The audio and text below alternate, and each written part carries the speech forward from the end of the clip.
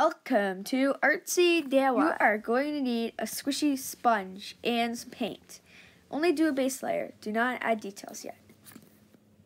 Then you can add details. So I just put some simple eyes on. You can put a mouth or... Then you can let it dry for 30 minutes to an hour. Yay, you're done. This is Bob, by the way. So you see, it's really fun. It actually looks pretty good. Surprisingly, I thought I would actually fail, but yeah, it works.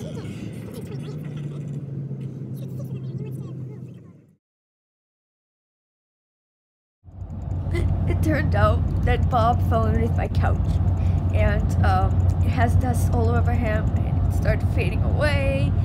He's still fun to play with, unless I realize what I'm touching right now. And the paint is fading away. I have pretty bad paint, but Bob's squishy.